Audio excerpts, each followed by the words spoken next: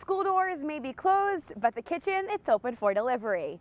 Marlboro Public Schools continues to serve families in the community breakfast and lunch. Marlboro Public Schools wanted to continue supporting families in the community, even if their doors were closed. We partnered with North Reading Transportation to have buses available, and they would partner with our own food service employees, and we would create meals, and the buses would run their regular elementary routes to make sure that within the community we had food available to the families. There's almost 60% free or reduced lunch participation in Marlboro schools, making school meals essential to some students. We wanted to make sure that families who wouldn't have an option otherwise at least had this option available for them. Breakfast deliveries start at 8:30 and lunch at 11:45. Buses travel their routes twice for each meal, so no one misses a pickup. As of last Friday, we had served